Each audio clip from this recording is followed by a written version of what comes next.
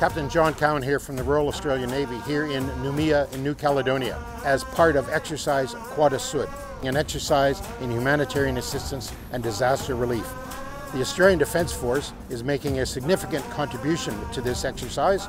We are really excited to be here because we understand the importance of this exercise in preparing our forces for interoperating and interchanging with our regional security partners in the event that we have to conduct a real operation for some future natural disaster event.